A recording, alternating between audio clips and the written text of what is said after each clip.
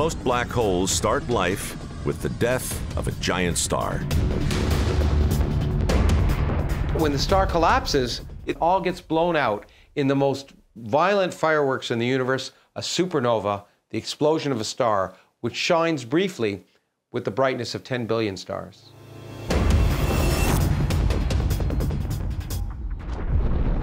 Then, gravity seizes control of the star's core. A star is already crushing itself down under gravity, but what stops it is the pressure of the light coming out of it. So if a star can no longer produce that light, it's going to crush itself down. And it'll get smaller and smaller and smaller until finally no force can hold it up and it just crushes in on itself.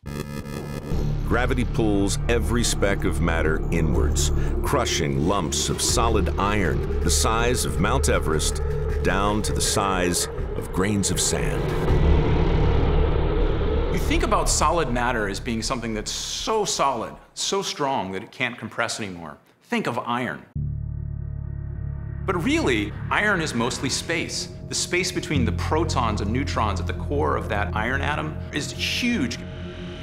So at some point, for some stars, the compression is so large that you can end up smashing these core neutrons and protons together.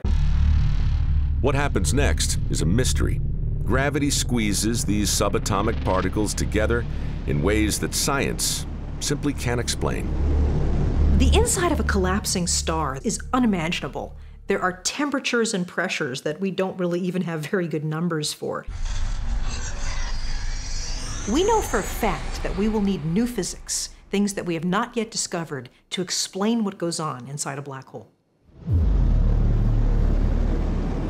The massive star crushes down until it's a fraction of its former size. But the star's original gravity remains, creating a gravitational field so strong, nothing can escape it.